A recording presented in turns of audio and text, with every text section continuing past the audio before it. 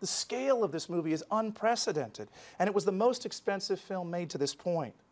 Selznick paid Mitchell $50,000 for the screen rights, which doesn't sound like very much, but if you adjust for inflation, it's about $800,000.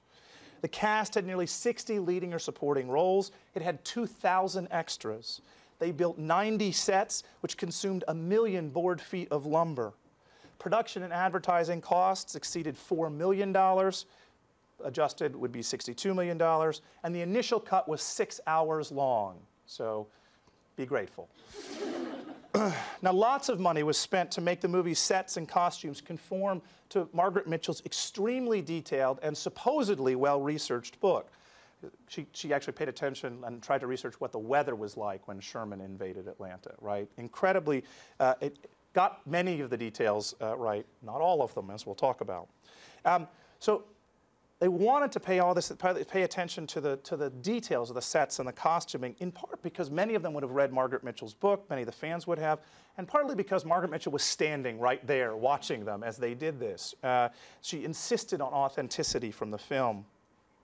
And Selznick himself stated over and over again that he wanted complete historical accuracy for Gone with the Wind, at least in some areas. Right? So he hired a Southern dialogue coach, an etiquette advisor, an expert on Civil War architecture and art. Right? The costume designer spent time in Atlanta museums collecting pieces of cloth that he then had duplicated by a textile mill. Ultimately, the women's costumes cost $100,000 to make and another $10,000 to wash during the filming.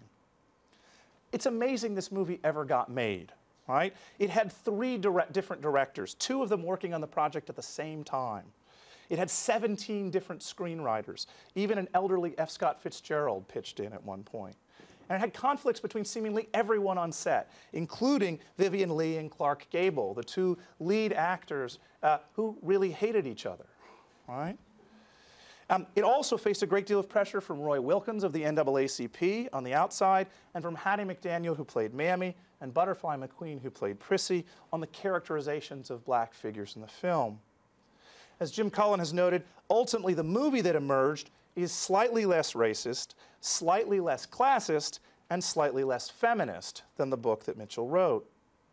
Now, most reviewers loved the film when it came out, but film scholar Bruce Chadwick has noted that even then, a few of the reviewers had concerns with its historical portrayal.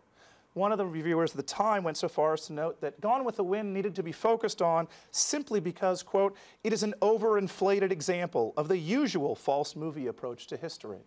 Sounds like my kind of guy.